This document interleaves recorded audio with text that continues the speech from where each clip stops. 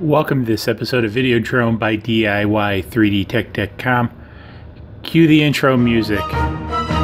We can rebuild it. We can make it better than it was before, and we can do it all for less than $6 million. Yes, folks, we're going to disassemble the Eachine, what the heck is it? The E52. So we're going to take this guy apart. So a lot of you guys out there chided me for buying this. How could that be? This is quite the deal. But in seriousness, one of the things, reason I buy things like this is to take it apart and hack it. So one of the things, I run a whole bunch of DIY channels, so that's what I do, is I take things apart, I hack them, I make them better. Sometimes they make it, sometimes they don't. But anyways, that's the idea behind this. So you saw in the last episode, I got the Q100. And I'm thinking about taking the electronics out. So what I want to do is go ahead, I want to disassemble this guy and see what's inside there. So this video is all going to be about the disassembly of this and seeing what's inside there. Now, I'm not going to make you wait through all this boring stuff and me taking out screws. So what we're going to do is do a bit of a time lapse of me taking this apart, and then we're going to come back and we're going to see what the innards of this guy looks like. You're interested. I know you are. Everybody's interested to see what's inside of this, just as I am. So let's get into it.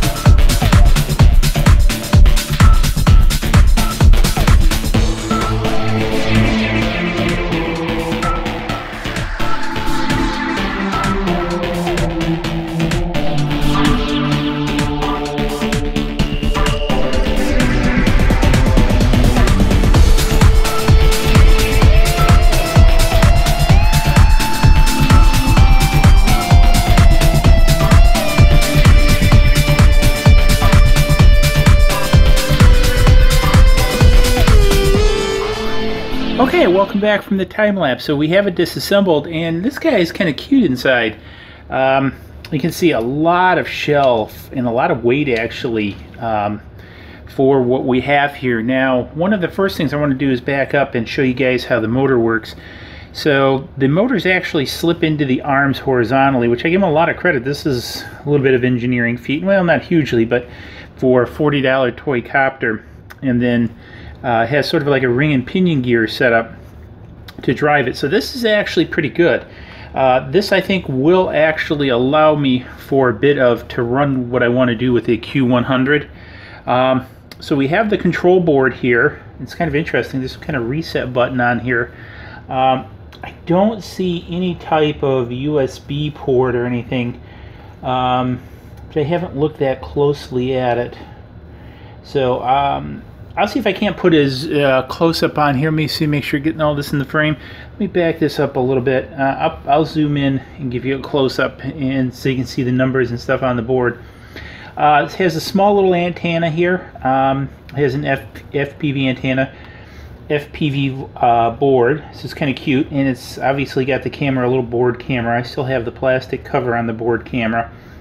I'm going to pop that off, and again, I think I can just hot glue this to the front and then mount this inside the Q100, or mount it a little bit on the top of this board and then back it off using this ribbon cable to put it in front.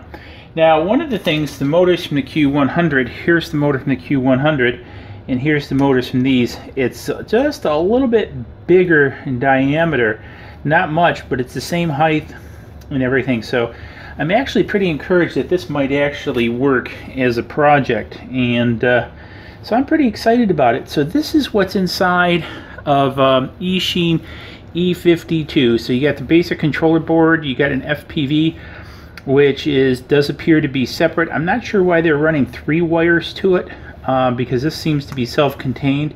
So I'm assuming power, ground, hot.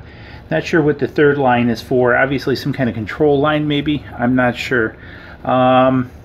But outside of that, this seems to be pretty cool. The transmitter seems to be built on the board with the rest of the video.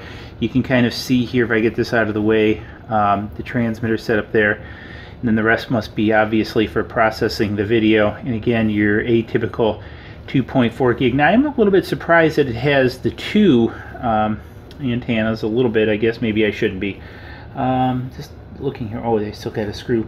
Now one of the other things, I did save the screws. You can never have enough of these little screws, although I probably won't be able, I won't use them. Now I'm not going to get into this video and doing it because again I want to share just what's inside the Eachine E52, but you remember back in the other video, so if I go to mount this on, I've actually got a fair amount of room, and then somehow I got to figure out how to tuck this board in with the camera up front, but it's looking like I might just get away with having enough space to get this in there and tuck the battery in the back. I just have to figure out how to deal with the FPV board, and so I know I might have to fold this back and then bring the camera out in the front and hot glue it, but definitely I think doable, and so pretty excited about this. But anyways, that's for another video that I'll show you guys what I come up with for that. But anyways, for this video, just wanted to share this, which I've done. So tell you what, hit me up in the comments below if you get any questions, suggestions, what have you. I think this is going to be an interesting little project, because even if I don't put it in the Q100 frame, I'll probably print up my own frame and put it on that, because removing all this weight and putting the bigger motors should make this a hot little item. And especially upping the battery size, it's the same voltage, but upping the current output should be a pretty interesting flyer. So we'll see how it goes. So anyways, comments below, subscribe button over there, give this a big thumbs up, and hey, we'll see you guys in the next video. Cheers.